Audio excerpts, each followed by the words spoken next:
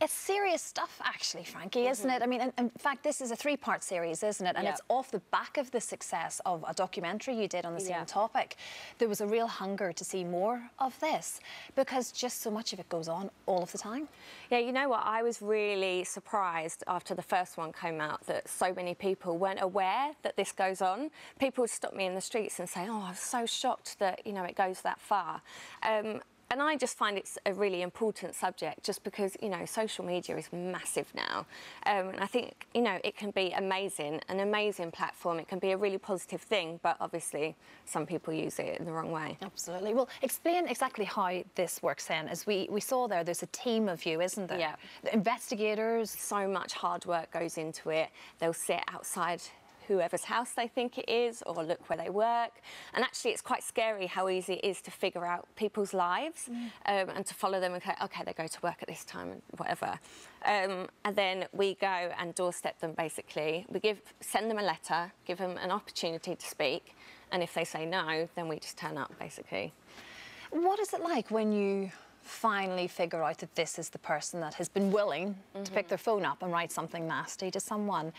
Is it sometimes underwhelming? Yeah, well, some of them, I mean, with the first one and with quite a few in this series, a lot of them just run away and they don't want to speak. But in itself, I feel like that's saying a lot because it just shows that they're cowards. When you get them face to face, when they're not behind a computer, they've got nothing to say. Yeah, well, there's an anonymity, isn't there? You can tap away and no one knows who you are. And I think that's reassuring for the person, you know, because sometimes people are really, you know, saying really aggressive things and you might think that they're going to come and do that, but then when you see them you realise they're just scared and they're not going to do anything.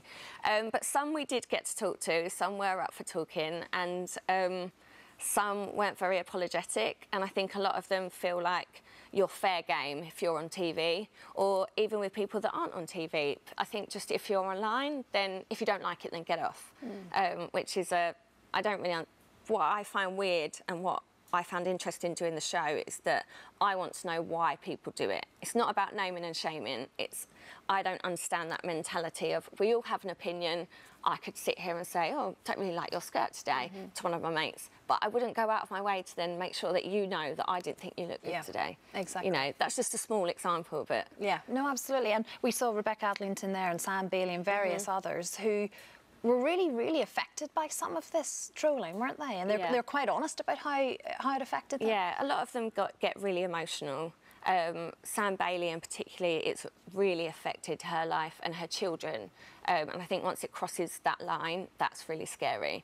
Rebecca Adlington was really interesting for me because she's someone that's achieved so much, but yet she now feels like everything, all the names and everything that gets written about her or said about her kind of overshadows that, which I think is a real shame.